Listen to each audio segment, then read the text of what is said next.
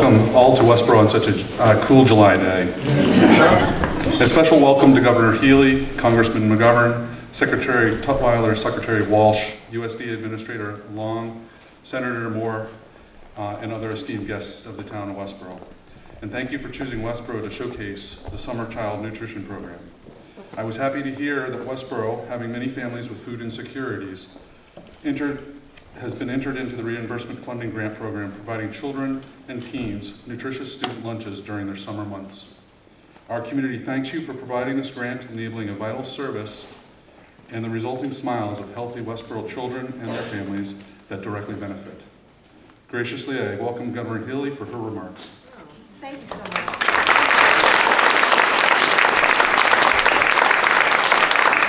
Well, thank you so much, Chair, and what a great day to be here in Westborough. It is a little warm, but it's nevertheless beautiful, and this is a beautiful school too, Fales Elementary. Wow.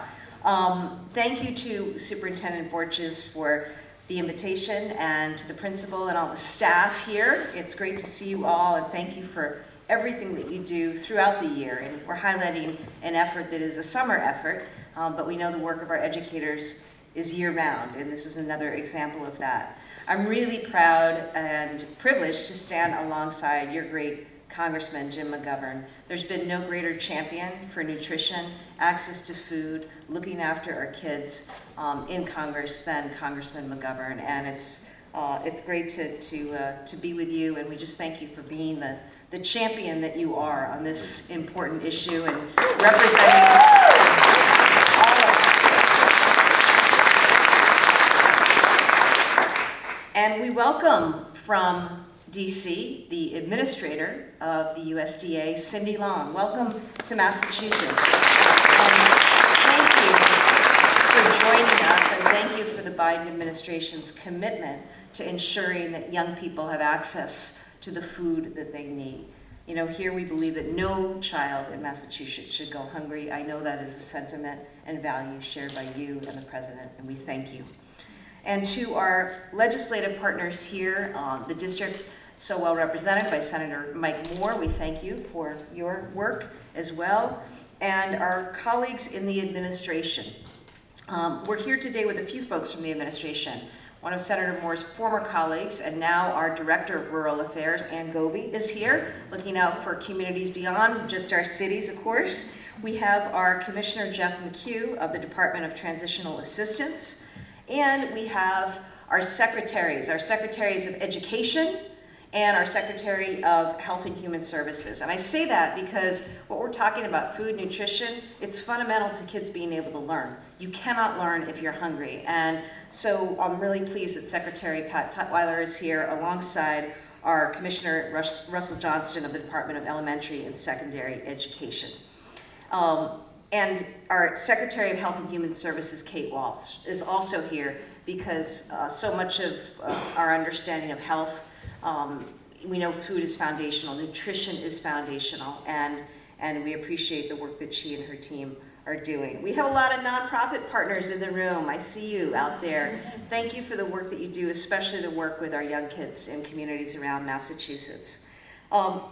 Look, I already said what we're about. We're about making sure that no child in Massachusetts goes hungry, not just during the school year, but all year round. I'm delighted that we were able to work so successfully with the legislature the last couple of years, and grateful to them because in our first budget, we worked to make sure that free school meals were universal for every child in Massachusetts. And this year,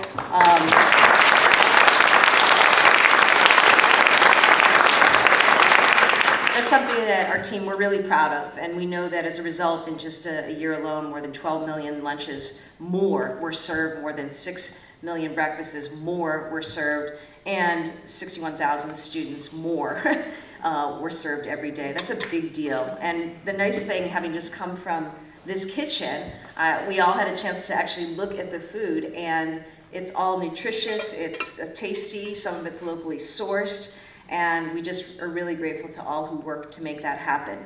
And because it's so important and so essential, we went a step further this year, and thank you again to the legislature because we have now made it permanent. It was permanent in our 2024 budget, and hopefully I'll get to sign a budget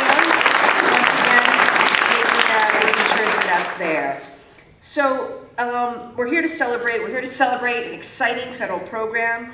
This is a permanent summer child nutrition program that will bring over $70 million to Massachusetts. $70 million from Congress and the Biden administration that is going to go to directly help our low-income households buy groceries throughout the summer. We expect that this investment alone is going to help nearly 600,000 families across Massachusetts, making sure that they're able to buy food for their kids to eat at home, to eat at camp, to eat in the park, wherever they go. It's a win for families. It's a win as well for stores and our local economies. I talked about how much of this is going to be locally sourced. The first funds are due to go out next week, and we want to spread the word. So you all can help here today by making sure that people go to mass.gov/summerebt or the DTA Connect webpage where you can apply online. We have until September 7th to apply. I also want to shout out Erin McAleer from Project Bread, who's been such an advocate in helping us get so much done in the state. In combination with our Summer Eats program, we're feeding kids all summer long. Massachusetts, you know, we like to lead in a lot of things. It's important to us, right, to win and be on top. We're very competitive here. I don't think there's an area where it's more important than winning than when it comes to taking care of our kids and making sure that they have the nutrition that they need and that they deserve. That's what our team's been about. That's what this team has been about. That's what today's program furthers. And with that, I'd like to extend my thanks on behalf of our administration and the Commonwealth of Massachusetts to our USDA Food and Nutrition Service Administrator, soon to be Undersecretary, Cindy Long.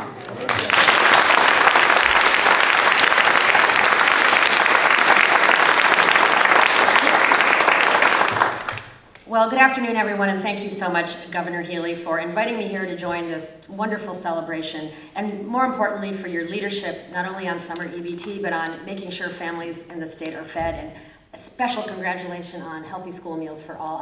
I truly hope that Massachusetts and the other states that are taking this approach are showing the way for the rest of the country.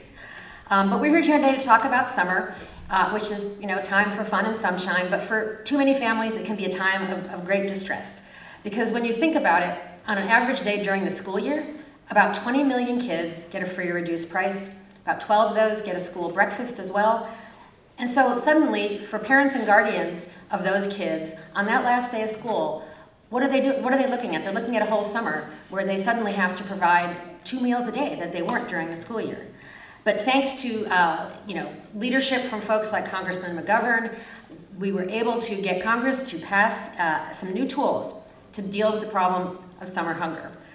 So, in addition to a program that we've had for a long time that we actually were able to see in action today, where schools and rec centers and church camps can bring kids together and provide them meals and to provide them programming like the wonderful garden program we saw today, that we're calling that our Sun Meals program.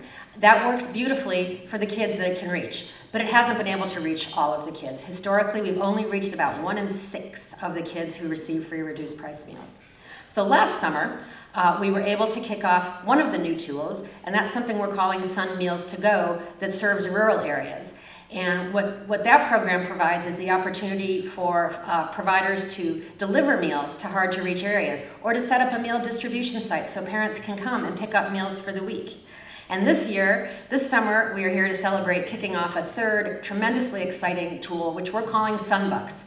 It is a summer EBT program that will provide families of kids who get those free and reduced price meals during the school year with $120 per child on a grocery card, so they can help make up for those meals that their kids are not receiving at school. And I want to just take a moment and emphasize, this is evidence-based policy at its best. We had the opportunity to rigorously test this approach. We found that it reduced severe hunger by 1/3. We found that it improved the nutritional quality of the food the kids were eating. And intuitively, we know it took a great amount of stress off of those families who would otherwise struggle to make up for those school meals during the summer. That is why President Biden included strengthening and expanding summer meals in his White House strategy to end hunger. The president led, about 2.5 years ago, the first conference on hunger, nutrition, and health in over 50 years. And the kind of initiative that we're celebrating today grew out of those efforts. So I want to just, again, congratulate Governor Healey, Congressman McGovern, and the entire team that is here representing the state. You know that setting up these programs is the right thing. We know that. But knowing that they're the right thing doesn't make it easy, right? And I truly do appreciate how difficult standing up a program in a matter of months and bringing together multiple state agencies, that's a real challenge. I so really want to commend you and your entire teams for coming together and doing that. We know, and you know, that the reward for Massachusetts families is worth the effort. So again, we thank you so much for your collaboration with USDA. Now I'm going to go ahead and turn it to Congressman McGovern. As you all know, he is one of, and I can attest to, being a longtime resident of the Washington area, that he is absolutely one of the most passionate and courageous champions of fighting hunger and improving health. He has been key in establishing programs like this, but just as importantly, he has been key in defending the programs that we already have. So without further ado, I will turn the podium over to Congressman McGovern.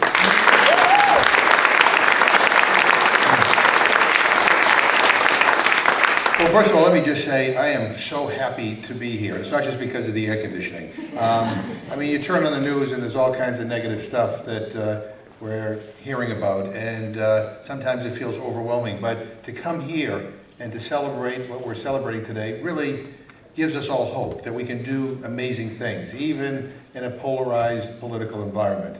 And I really appreciate that. And I'm thrilled to be here with Governor Healey and key members of her administration. I mean, one of the things you'll notice here is that it's not just one agency or one department, it's multiple, because to solve the problem of food insecurity and hunger requires a team effort. We can't just be siloed, it's an all hands on deck approach, and I really appreciate her leadership in particular. She's been amazing. I'm so proud that she's our governor. I'm so proud that we're leading the way in combating food insecurity here in Massachusetts. It's great to be here with Senator Maura. I keep on calling her Senator Goby, even though now she's part of the team here. And again, to Cindy Long, you know, who will be the incoming Deputy Undersecretary for USDA Food, Nutrition, and Consumer Services. It's just great to be with all of you. I also want to thank the students who taught us about gardening and their favorite herbs. And I want to pay a special tribute to the food service team who are here. My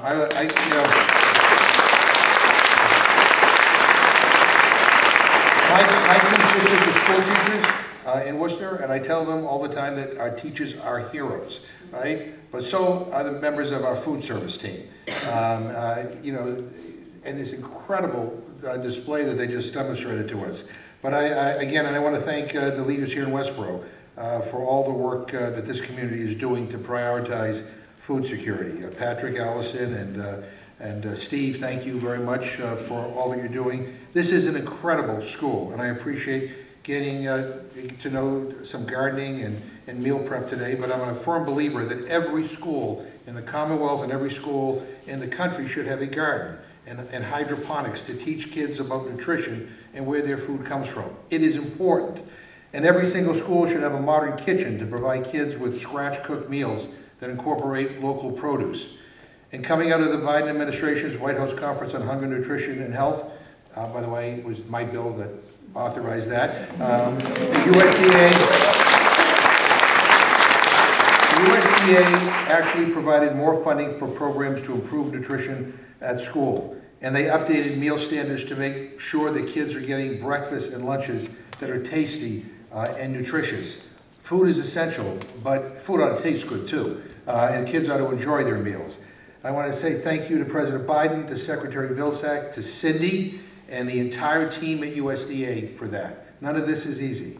And in Congress, we're continuing to fight for more funding for those programs and for better reimbursement for school meals so the schools can continue improving meal offerings.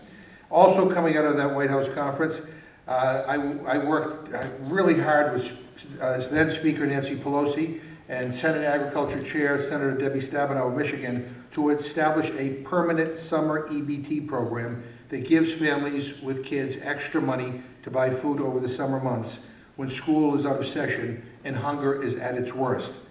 The federal program known as Sunbucks will serve over 21 million kids across the country, helping them to access more nutritious food when school is out of session. Some people think that hunger is the worst during Thanksgiving and Christmas when we're all so generous. It is actually during the summer when hunger spikes in our country. It is incredible to see this program rolling out here in Massachusetts this month. And starting next week, eligible families, as has been mentioned, will get a one-time payment of $120 per eligible child. It will make such a difference for families struggling to get by. So we are taking this opportunity to not only celebrate the program, but to raise awareness for families who may qualify for this benefit, but who may not be auto-enrolled. This is a big deal, an incredible program that really has power to improve food security over the summer months. I appreciate the federal, the state, and the local officials who are joining us today for this important discussion. I am in awe of the advocates who are in the audience who have joined us as well. I learned so much about these programs from people on the ground who are actually working to implement these programs for families across our home state. I am so inspired by their work to expand our anti-poverty support system.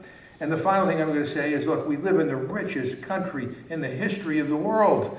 And we tolerate 44 million Americans being food insecure or hungry. I'm ashamed of that. And I would like to say that we can snap our fingers on the federal level and get it all done, but it's going to take a while. In the meantime, it is so incredibly important that states like Massachusetts, that governors like Maura Healey are leading the way. I'm so proud to be from the state. This is not only progressive leadership, this is smart, effective leadership. And every penny we invest in these nutrition programs will save us a boatload of money and other costs down the road. So this is a big deal, and I'm grateful to be part of this announcement.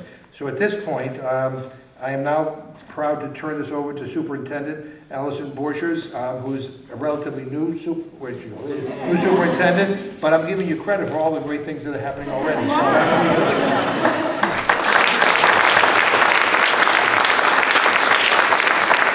Thank you, Congressman. This is in fact day 11 on the job, so I'm excited to see you all here for such a good reason to gather together. I want to echo Selectman Welch's welcome to everyone here and to tell you what an honor it is to have you visit Westborough today. I have just a few comments and they start off with a boatload of thank yous. I know from experience that behind every program, like the Summer Food Service Program, there are a lot of folks working together to make sure kids get what they need to grow and learn and thrive. We deeply appreciate the efforts by the USDA, by our Department of Education, the Department of Health and Human Services, the Executive Office of Education, the state legislature, the governor's office, and partner organizations like Project Bread, as well as our town leaders, working all together, all of you coming here to support our students. I need to acknowledge a few people right here in Westborough who I met like last week and are doing wonderful things that I cannot in any way, shape, or form take credit for. First off, a huge thank you to Melissa Kane and to Anita Patel over in our finance department who actually wrote the grant to get funding to launch this program here. It's really important to have the money to do the work that we need to do on behalf of kids. To Kelly, Jacopo, I knew I was going to do that, Jacopello, and the grounds and building crew. We want to make sure that not only are we providing meals for kids, but we're doing it safely. During the summer, as many of you know, is a busy time in schools. We have a roofing project happening. We have a lot of work. And so our whole team is really involved in the process of staging out where things happen, how they happen, and how to make sure families connect with this program safely. I want to thank Jacob Martin and Kathy who put together these meals for kids every single day. Along with the meals program, Westborough, like many communities throughout the Commonwealth, is a place where learning doesn't stop in the summer and kids' development doesn't stop in the summer. So Brian Bacon and Dawn, our heads of our education program, our community ed program, run summer camp and summer enrichment programming where kids can learn things like they did in our garden program launched by Ariel Villa.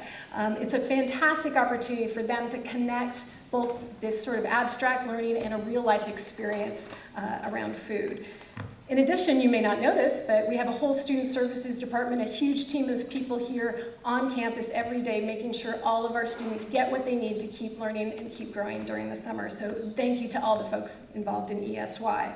And everything that happens in our buildings happens with the support of our school administrators, our custodial team, and our support staff. So huge thank you to everybody whose name I don't know quite yet. The project of caring for children is the very, very best work we can do as a city or a town, as a state, and as a nation. There are hungry children in every community, and our collaboration to make sure that they have good access to good food is both a moral obligation and a serious investment in our collective futures. Our students' access to meals ensures their access to learning, and the kids that we work together to feed today are going to be able to learn and grow into the people who are going to lead this country tomorrow. I'm a little biased as a school person, but I can think of no greater project. I am so proud to live and work in a state that agrees with me. Thank you, Governor Healey. I want to thank Lieutenant Governor Driscoll as well, and Congressman McGovern for making this a priority, for championing universal free lunch, and for making that a reality here in Massachusetts. And I think my job now is to get out of the way and turn the podium back to Governor Healey. So thank you, Governor.